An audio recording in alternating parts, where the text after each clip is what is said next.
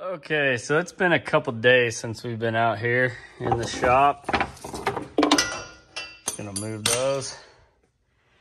So as you saw, me and Casey got the A-pillar plates mounted. We got the A-pillar tubes. They come up into the B-pillar. So now on the B-pillar, what I did is it's got this joint right here. This was sent to me in 2 pieces, the B-pillar, and it's got a sleeve.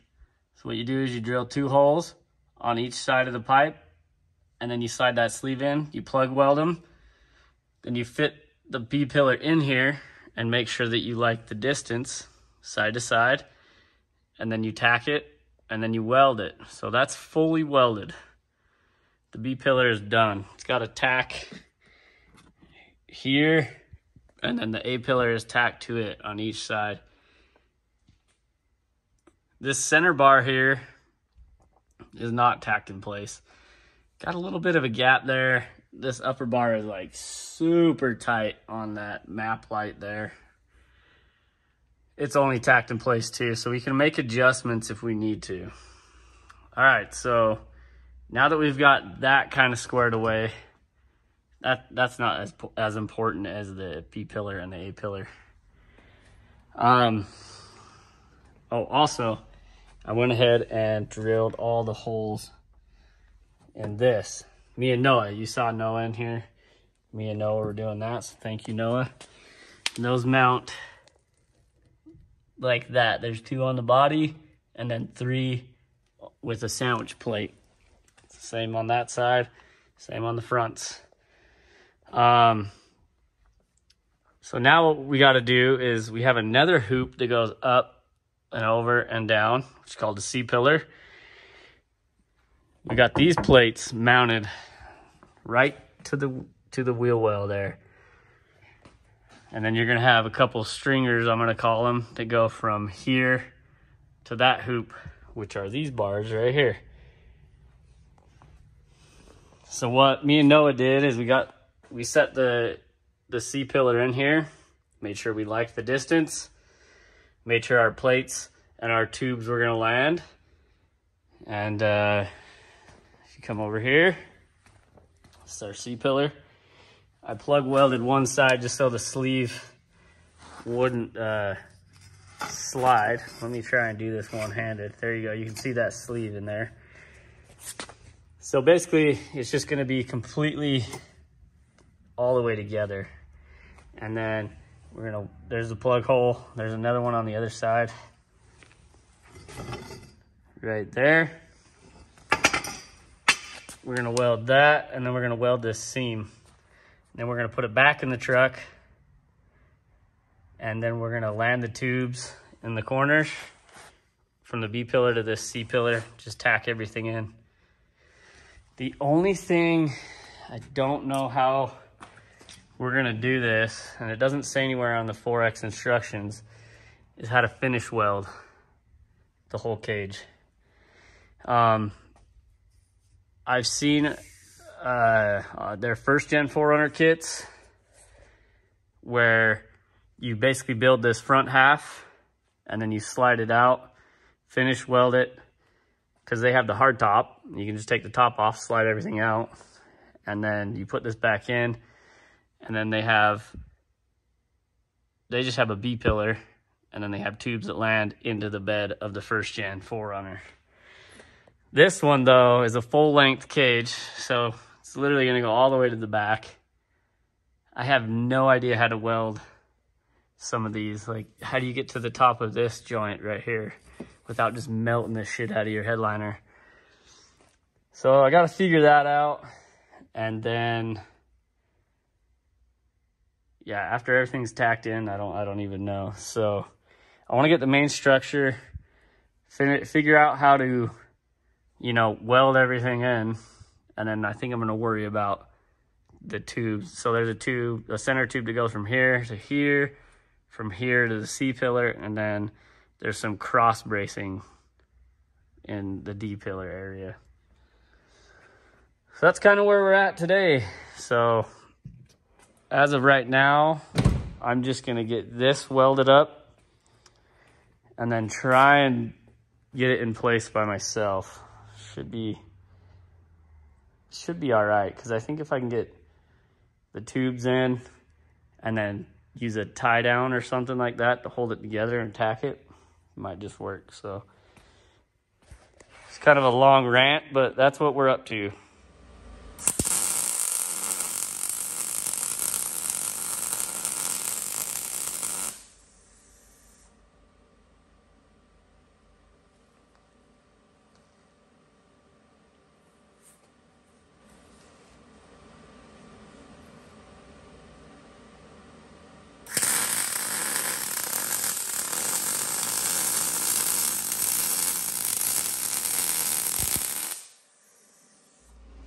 Alrighty, so there's our C-pillar.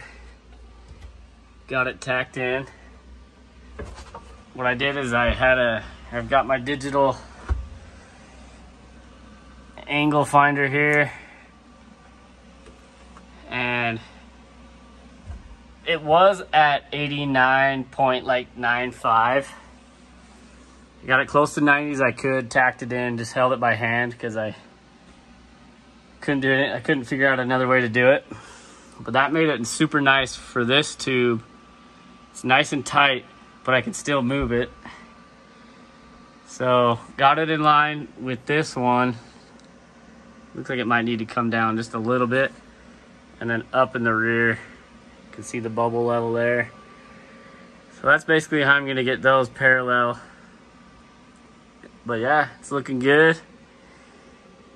Wish I could film and do everything all at once.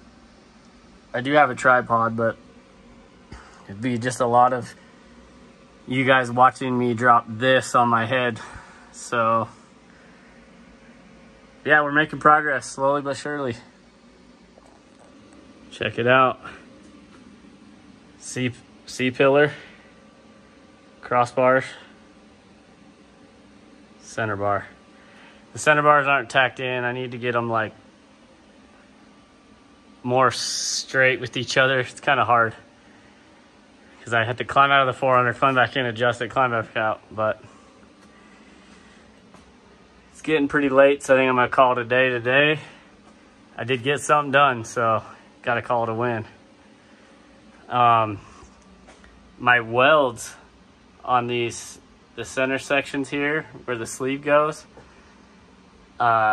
really fought me getting that center bar in after I tacked these in. I should have put one in, center bar, other side bar, because I spent like 20 minutes trying to hammer that thing in there, and I ended up grinding the welds down, which I didn't really want to do, but it's the only way I could get it in. Oh, I wrapped a strap around it to my tailgate, kind of put some pressure off it, and then hammered it in there. It's turning out pretty good though. Still don't know how to finish weld it, because I mean, like, it's tight, dude.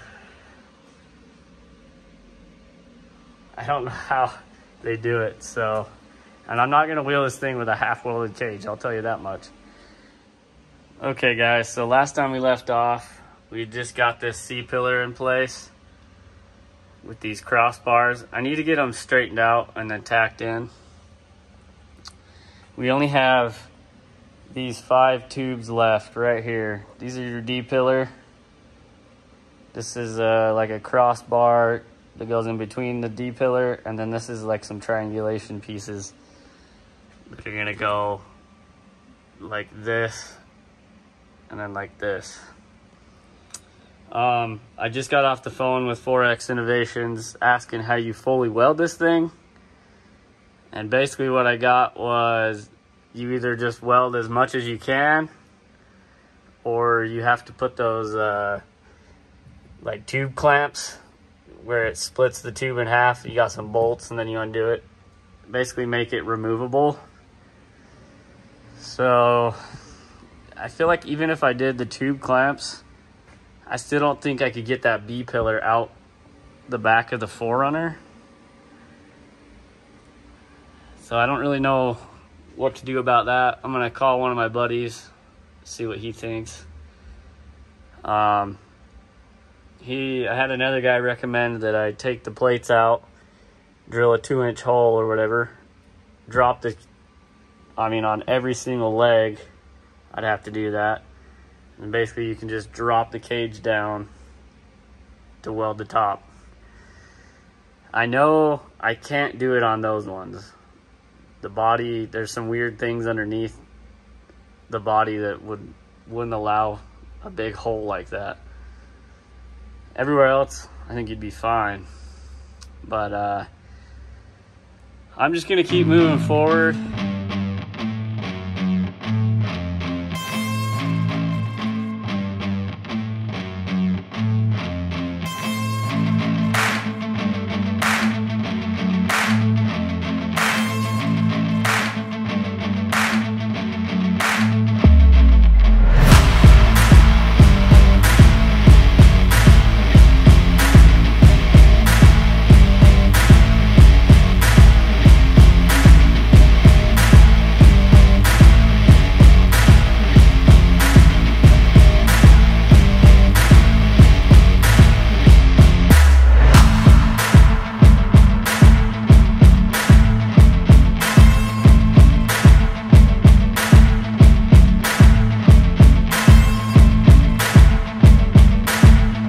Alright, check that out. D-pillar is in with the cross. None of this is tacked up yet. Still working on fitment. So what I'm working on right now is we've got these grab handles. This is the driver's seat. Got the welding blanket in there. Don't want to ruin the dash. So these are like nice little 30-degree bends. There's gonna be one on the passenger side, ding. And then we have 15-degree bends here that are gonna sit up here for the passengers. So I'm just kind of working on those. And that's where we're at with that. Check it out.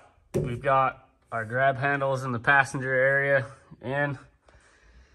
Got them on the driver's side, passenger side. The only thing we have left to do as far as like what tubes need to go in here, we have these little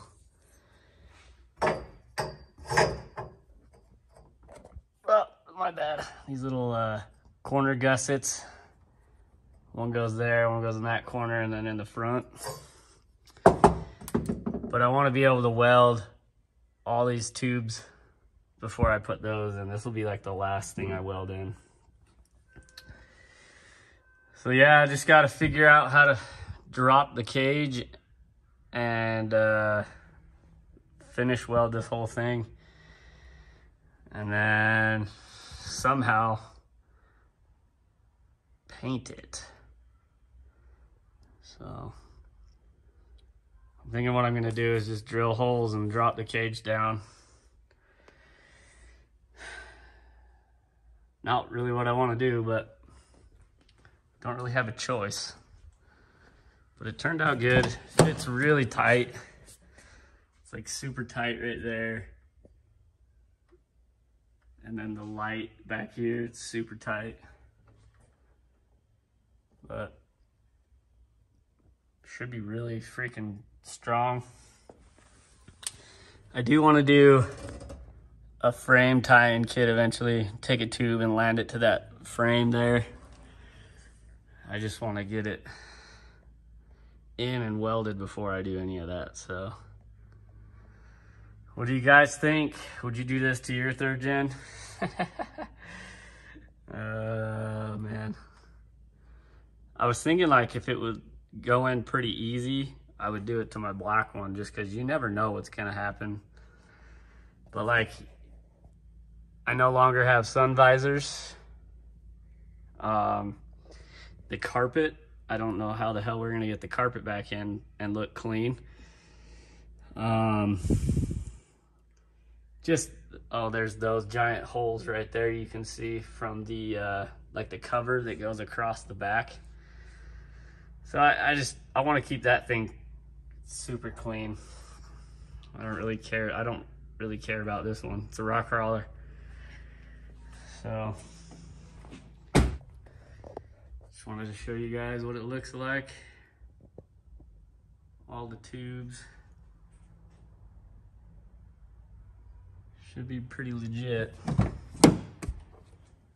All the plates.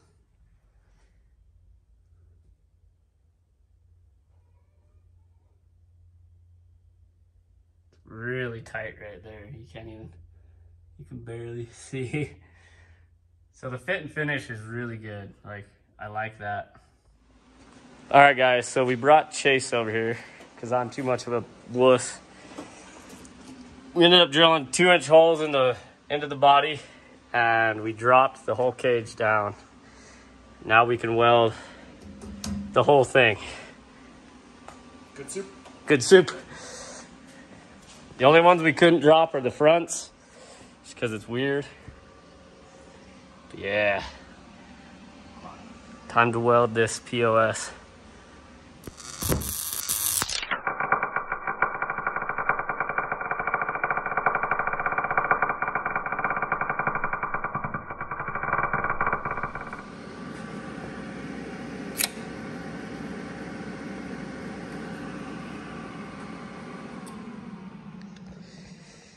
Well, that means that this cage is fully welded.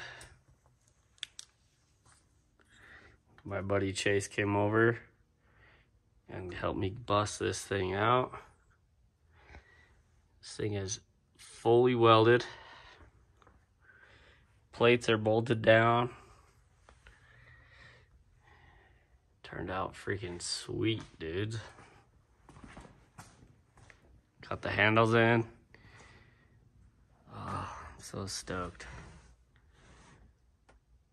There's a few things I want to add, like a dash bar, maybe some X bracing between this B pillar. Things like that, make it a little stronger. But looks freaking awesome. So that's gonna be the end of this video.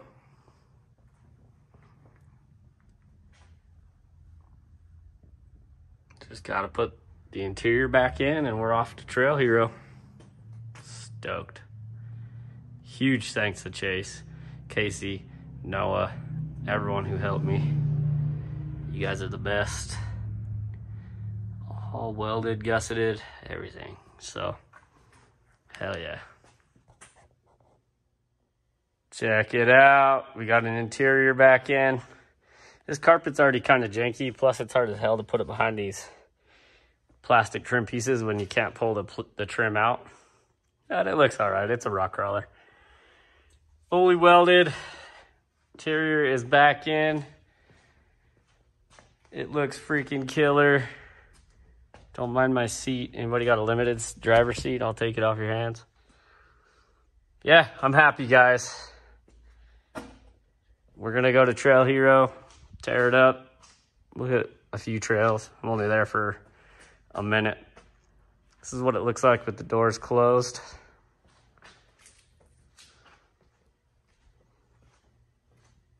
And you can kind of see it through that front windshield. Looks nice. Turned out killer. It's time to go have some fun safely. But there's a few things I want to change to this cage in the future, but we'll get to that another day. Thanks for watching, guys. See you later.